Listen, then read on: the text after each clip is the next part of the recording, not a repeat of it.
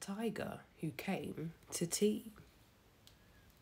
Once there was a little girl called Sophie, and she was having tea with her mummy in the kitchen.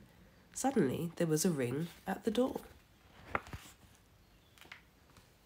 Sophie's mummy said, "I wonder who that could be. It can't be the milkman because he came this morning, and it can't be the boy from the grocer because this isn't the day he comes, and it can't be Daddy because he's got his key. You'd better open the door and see." Sophie opened the door and there was a big, furry, stripy tiger. The tiger said, "Excuse me, but I'm very hungry. Do you think I could have tea with you?" Sophie's mummy said, "Of course, come in." So the tiger came into the kitchen and sat down at the table.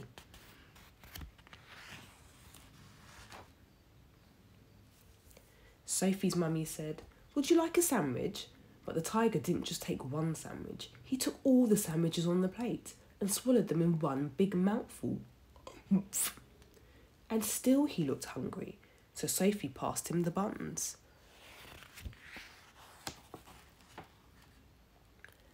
But again, the tiger didn't just eat one bun. He ate all the buns on the dish, and then he ate all the biscuits and all the cake until there was nothing left to eat on the table. So Sophie's mummy said, "Would you like a drink?" And the tiger drank all the milk in the milk jug and all the tea in the teapot.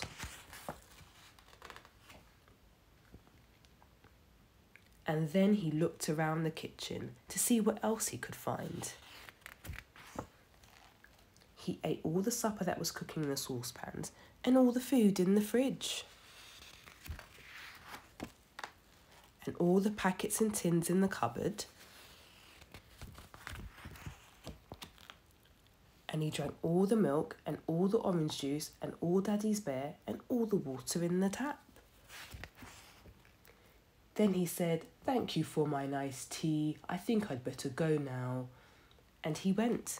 Sophie's mummy said, "I don't know what to do. I've got nothing for Daddy's supper. The tiger has eaten it all."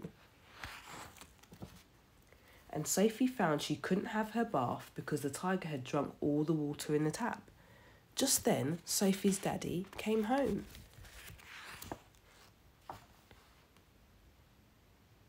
So Sophie and her mummy told him what had happened and how the tiger had eaten all the food and drunk all the drink. And Sophie's daddy said, "I know what we'll do. I've got a very good idea. We'll put on our coats and go to the cafe." So they went out in the dark and all the street lamps were lit and all the cars had their lights on and they walked down the road to the cafe. They had a lovely supper with sausages and chips and ice cream. In the morning, Sophie and her mummy went shopping and they bought lots more things to eat. And they also bought a very big tin of tiger food in case the tiger should come to tea again. But he never did.